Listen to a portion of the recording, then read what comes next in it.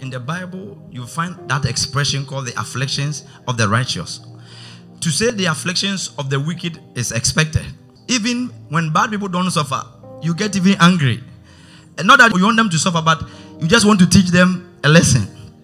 But it's a problem when the righteous should have afflictions. What are afflictions? Afflictions are simply anything which causes you pain or suffering. So we can use expression like hardship or difficult times. Nobody wants difficult things. When you went to school and they gave you a difficult question, you do not like the professor who gave you difficult questions because you don't like difficult things. So difficult persons, you don't like them. Oh, my boss is too difficult. Your boss is an affliction. Nobody wants difficult things. But the truth of the matter is when you study the scriptures, the truth is when we go to the Bible, we should not go with our preconceived idea of God. We should go and accept his identity. Many times we say that I was thinking God should be like, question, how did you manage to become the God maker?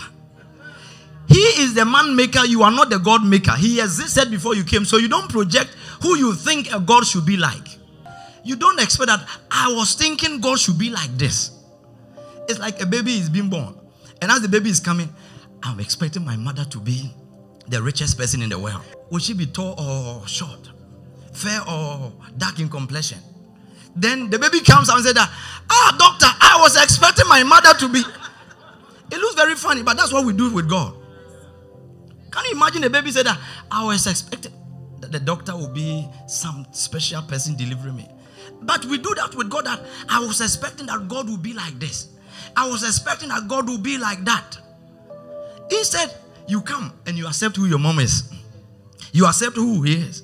The truth of the matter is that our God is a perfect God. It's just that we have not known him. And the more you understand his works, you know that he is just amazing. Amen. So the truth of the matter is that righteous people have afflictions. So if you think that you are going to be a Christian and your afflictions will cease, it's not true. Because righteous people, they have afflictions.